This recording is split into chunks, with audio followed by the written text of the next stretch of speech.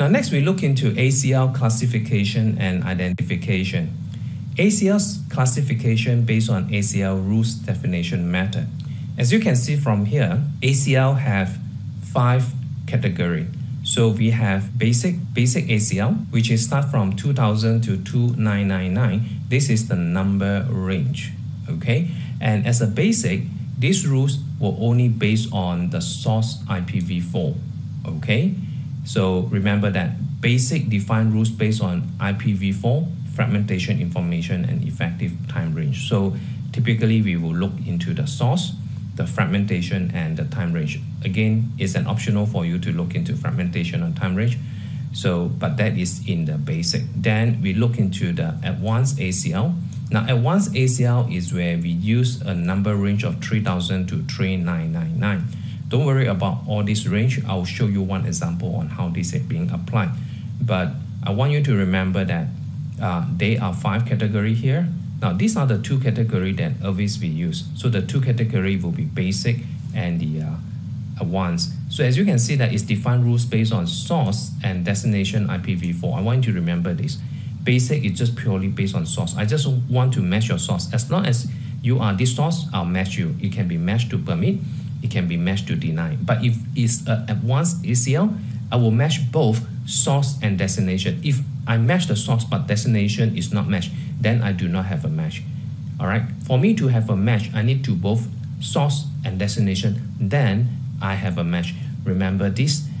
This is an AND operator, and it have to be both matches. And this is for IPv4 protocol type, ICMP type, TCP source destination, source or destination port, UDP source or destination port, and the time range. So which means that the advanced ACL match all these conditions.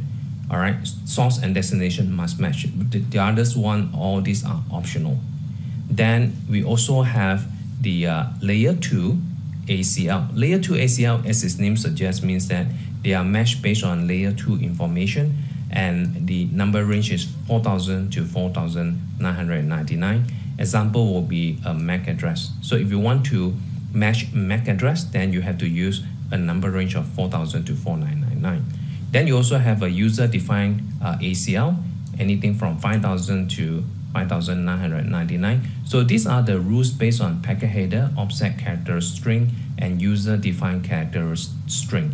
This hardly we use it, very rare that we use it, but it's actually based on some masking.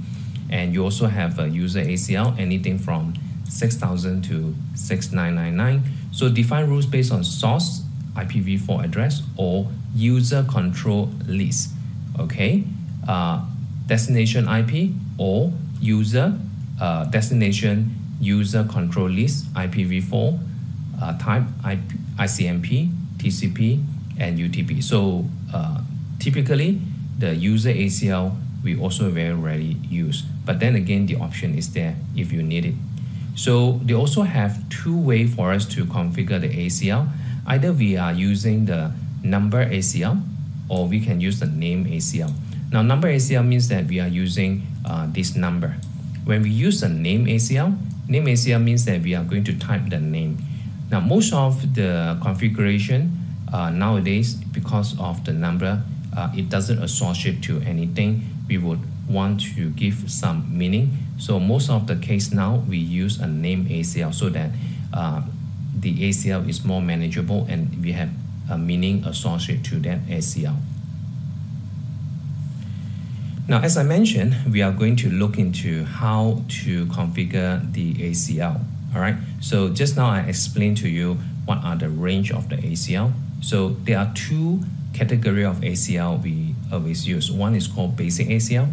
Another one is called advanced ACL. If you still remember, I told you the basic ACL, if you remember, I mentioned that this is based on your source address. Okay, this is based on your source address. And let's look into here. So my ACL number is 2000. Okay, so 2000 means that it is a basic ACL. Now the rules 5, 10, and 15, these are the steps. Okay, step of 5, that is a default. Then we have our action, deny or permit. Okay, Now, it's always the source IP that we actually look at when we use ACL number 2000 to 2999. So when we define ACL 2000, then we have to define the source IP address and then the wildcard. Okay, so this is the example that we have earlier on.